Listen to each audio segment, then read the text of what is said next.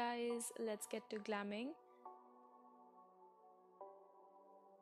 I'm starting off by washing my face with my Simply Pure conditioning cleanser because I had used adapalene the night before. It's a very mild cleanser and you can see it barely lathers and just cleans your face beautifully.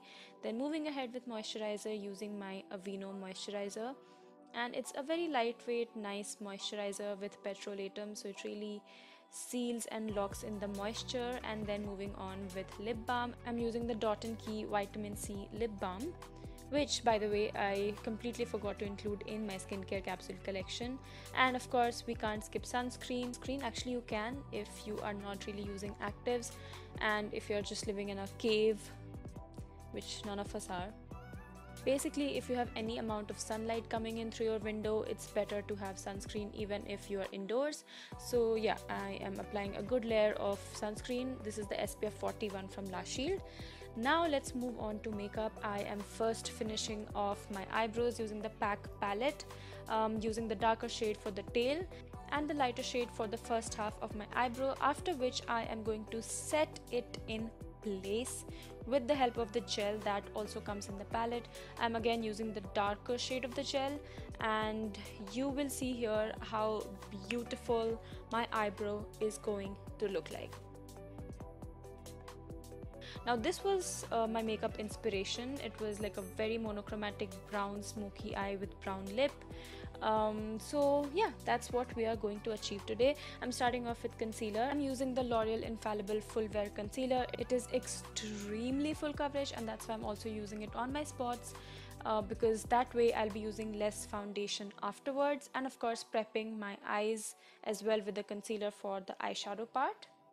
Now moving on to the eye makeup, because we were dealing with a lot of darker shades, I thought to finish my eye makeup first. As a first step, of course, I'm setting the concealer in place with the help of the lighter shadows in the palette.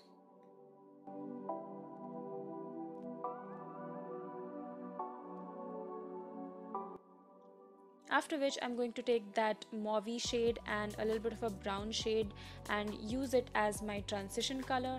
I'm using a big fluffy brush. I'm sure you can see how fluffy that is, and sometimes I don't like to use it for certain looks, but I felt like since this was like a all over brown monotonous look, I think this brush would do the job, and it certainly did. It just diffuses the color beautifully, blends in the color beautifully.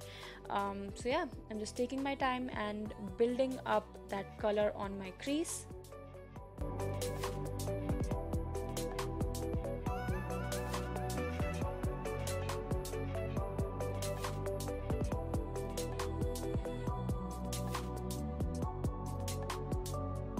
Now for the base, I'm using the Sugar Kajal. This is the brown color. Again, this was a part of my capsule collection video, and initially I thought of swatching it on the back of my hand, picking it up on a flat brush and then applying on my eyes, because I did not want strokes of the kajal, because if it did not blend then it would look harsh.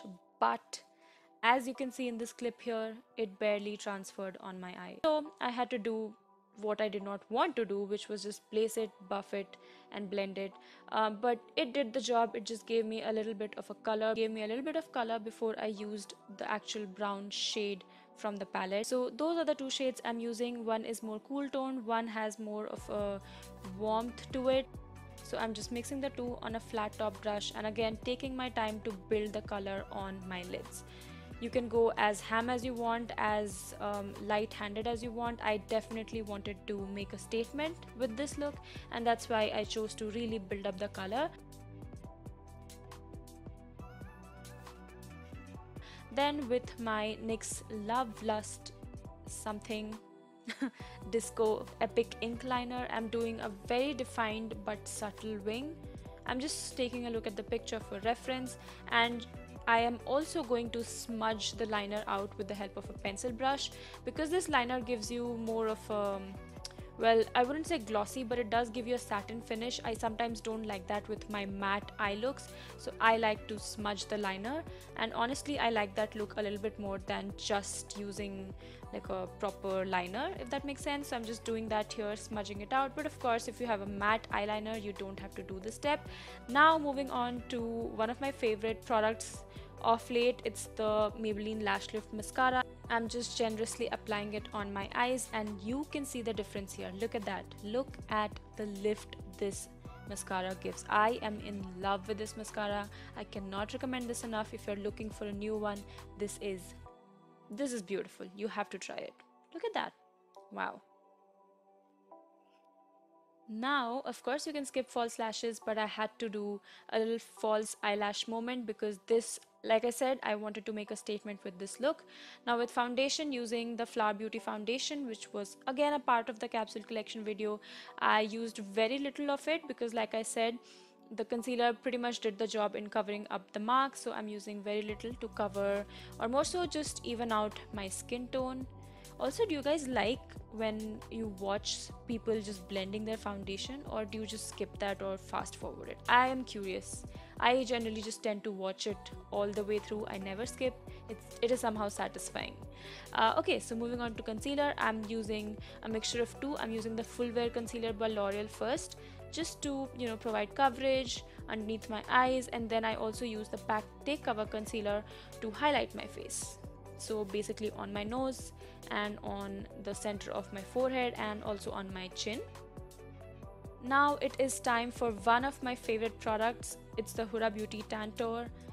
I'm sure you guys already know my love for this, and you see it in action here. So what I like to do is first use a brush, use it, or more so apply it on the areas where I want structure, and then once I'm happy with the placement of the contour or tantour in this case, I then go ahead with a sponge and blend it all out, and you will see in just a matter of seconds how beautifully that blends out, and the structure, just the definition it gives is beautiful. Now for highlighter, I'm using a mixture of the two highlighter that again was a part of the capsule collection, Miss Claire Strobing highlighter and BECCA's Champagne Pop. And I think I don't understand why I've never mixed two highlighters before. If you have not done that, you definitely should. Look at that glow. Look at that. Oh my god, I was blown away. So yeah, I'm just highlighting every areas that you generally highlight, and just setting everything in place with the help of my Faces Canada setting powder. Again, absolutely love this. You can see it in action here. Can you see like how beautiful it looks even after setting? It does not give you that like cakey look at all, and it just gives you a very flawless airbrush finish. Now let's move on to the lips. I'm using a lip liner because this was a very bold lip color. You can totally skip it if you're a pro, but I definitely wanted some sort of definition before I actually used the lip color. So this is the Maybelline lip liner in the shade Toffee, I believe. If I'm wrong, of course, link and everything, the name will be in the description box below. And then using the K Beauty lip crayon in the shade Rumor, again I'm guessing is the name. Initially I thought to just keep the lip liner as the main lip color, but I felt like that looked way too dark, so I'm just lightening it up with the help of this lip color from K Beauty, and just finishing up the eyes using the same brown kajal, smudging it out, and I think with that we are pretty much done with the makeup.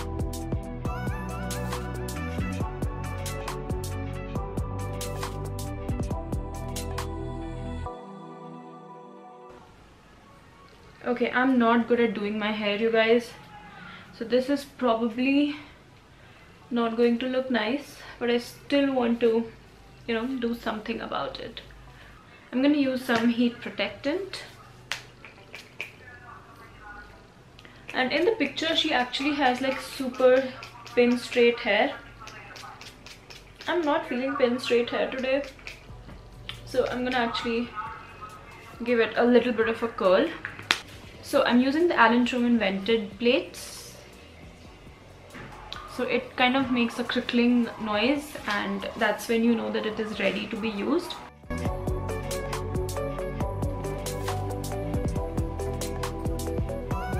So there we have it. Ignore the dirty mirror, you guys, but I did a very horrible job at curling my hair, but something is better than nothing. Now I'm just thinking, what should I wear with this look? I think a white shirt and like a heel moment will look really nice with it. Right now I'm just like in my shorts, but I'm gonna change and I'm gonna give you like a few outfit ideas with this look. Now for the first outfit, I paired a white oversized shirt with black paperback jeans and black heels, and this is how it turned out. I quite liked it. Now I also paired it up with a pair of black and white just floral design earring. This is from ages ago. I don't remember where this is from. I think this is from Dressberry. I definitely remember buying it from Mintra when I was in college. So yeah, I absolutely loved it. I can't decide which one is my favorite. I definitely like this look with the next outfit as well. And the next outfit is a very casual one. This is a black t-shirt paired with mom jeans and just white sneakers. I also changed my hairstyle here just for a little bit of variation. So did a half up, half down thingy that you call. And yeah, actually, you can pair this look with just about anything. You can actually change the lip color, of course, if it's too much, but I think this just was such a statement look, and I definitely loved creating this whole look and just putting everything together. And I hope you guys enjoyed it. If you did, then please give this video a big thumbs up, subscribe to this channel, click on the bell notification right next to it. Also, let me know which of the two outfits would you prefer and why. And that's all. I'll see you in my next video.